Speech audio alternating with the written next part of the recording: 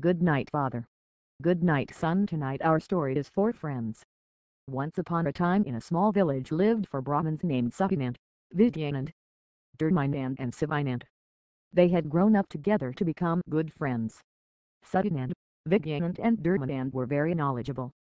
But Sivinand spent most of his time eating and sleeping. He was considered foolish by everyone. Once famine struck the village. All the crops failed. Rivers and lakes started to dry up. The people of the villages started moving to other villages to save their lives. "We also need to move to another place soon, or else we will also die like many others," said Sukinand. They all agreed with him. "But what about Sivinand?" asked Sukinand. "Do we need him with us? He has no skills or learning. We cannot take him with us," replied Durminand. "He will be a burden on us. How can we leave him behind? He grew up with us," said Vidyanand. "We will share whatever we earn equally among the four of us." They all agreed to take Sivinand along with them. They packed all necessary things and set out for a nearby town. On the way, they had to cross a forest. As they were walking through the forest, they came across the bones of an animal.